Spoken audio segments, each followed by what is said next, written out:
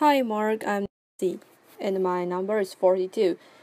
Today I'm going to read Christine Sun Kim, The Enchanting Music of Sign Language, and I'm a sophomore.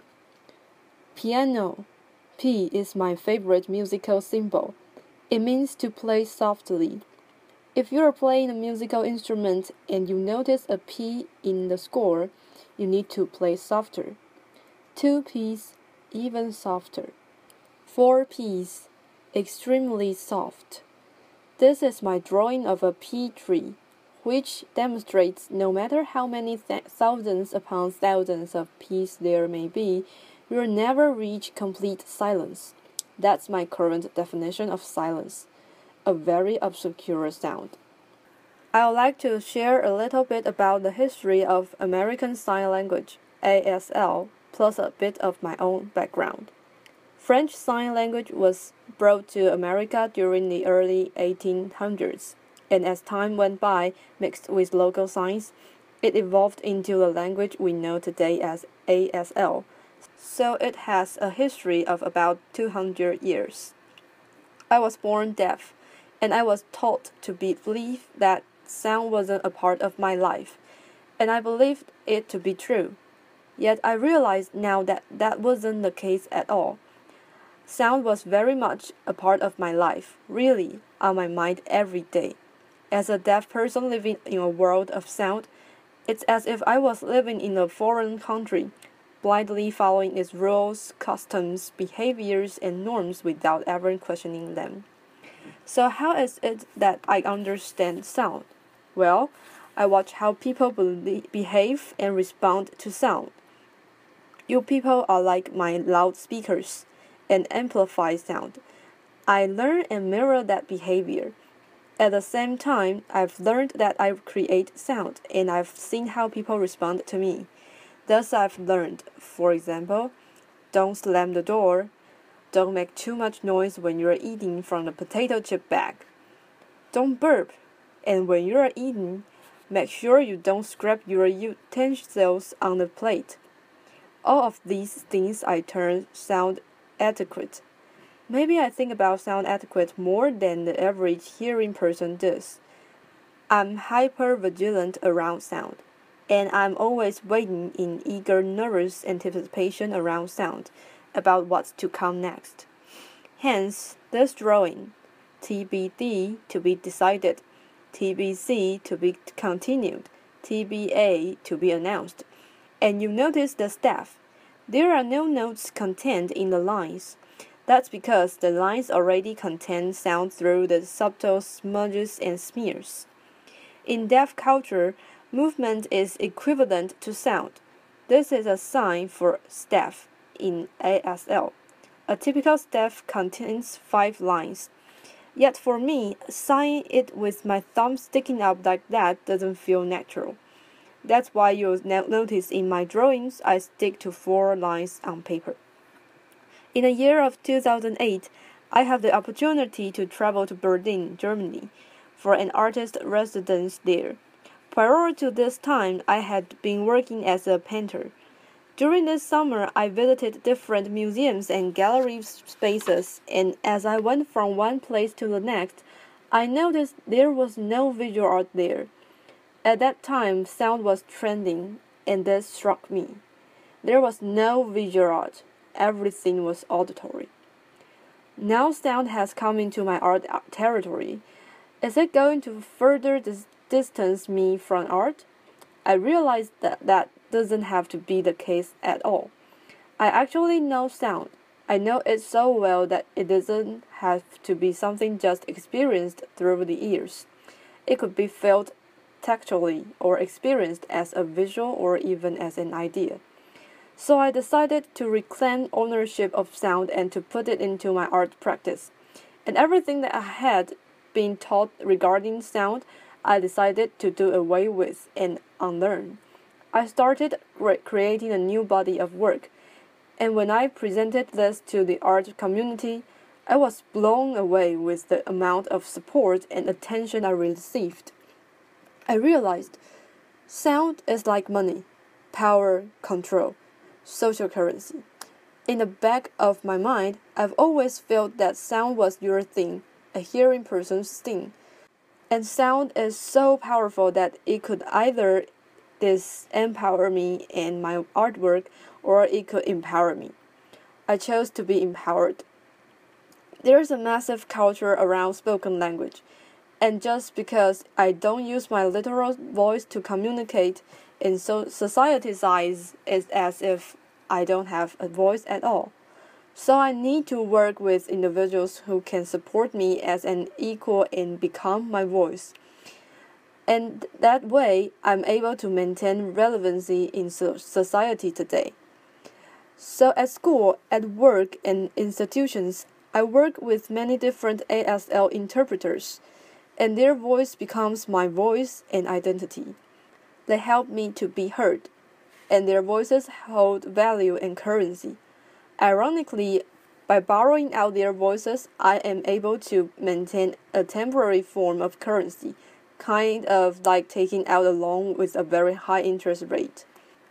If I didn't continue this practice, I feel that I could just fade off into oblivion and not maintain any form of social currency.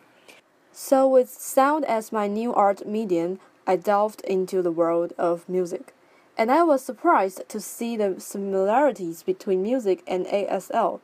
For example, a musical note cannot be fully captured and expressed on paper. And the same holds true for a concept in ASL.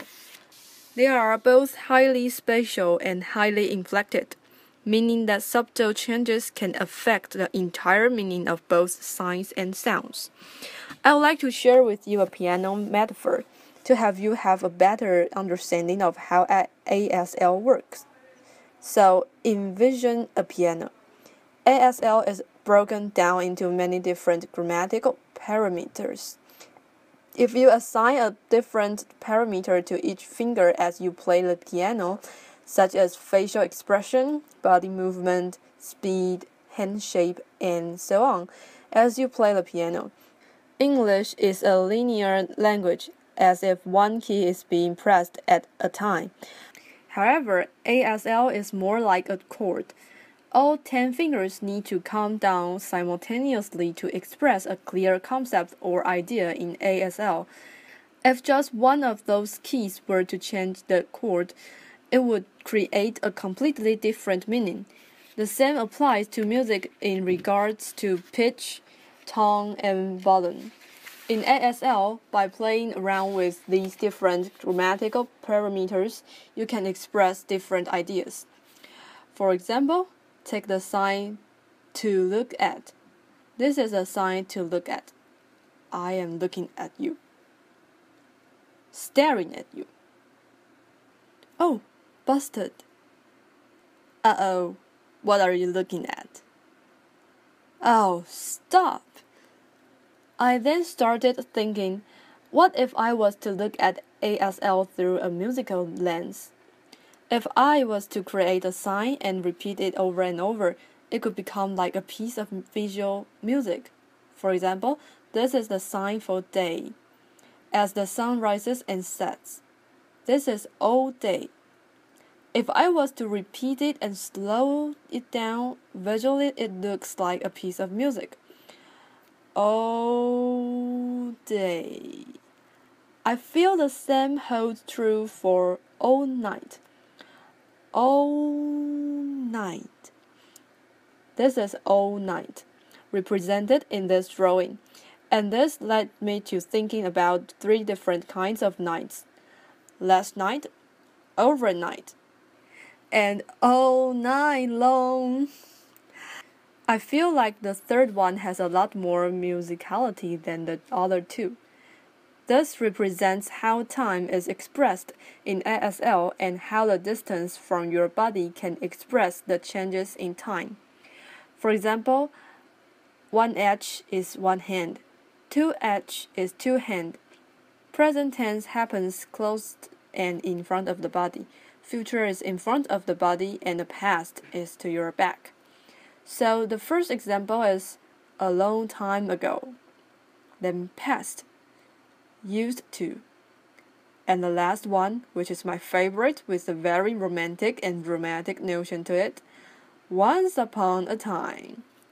Common time is a musical term with a specific time signature of 4 beats per measure. Yet when I see the word common time, what automatically comes to mind for me is at the same time. So notice RH, right hand, LH, left hand. We have the staff across the head and the chest. I am now going to demonstrate a hand shape called the flash claw. Can you please follow along with me? Everybody, hands up.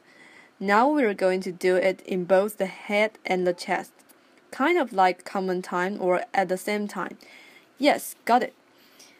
That means to fall in love in international sign. International sign as a note is a visual tool to help communicate across cultures and sign languages around the world. The second one I would like to demonstrate is this. Please follow along with me again. And now this. This is colonization in ASL. Now the third. Please follow along again and again. This is enlightenment in ASL. So let's do all three together. Fall in love, colonization, and enlightenment. Good job, everyone. Notice how all three signs are very similar. They all happen at the head and the chest, but they convey quite different meanings. So it's amazing to see how ASL is alive and thriving, just like music is. However, in this day and age, we live in a very audio-centric world, and just because ASL has no sound to it, it automatically holds no social currency. We need to start thinking harder about what defines social currency and allow ASL to develop its own form of currency without sound. And this could possibly be a step to lead to a more inclusive society. And maybe people will understand that you don't need to be deaf to learn ASL, nor do you have to be hearing to learn music. ASL is such a rich treasure that I would like you to have the same experience.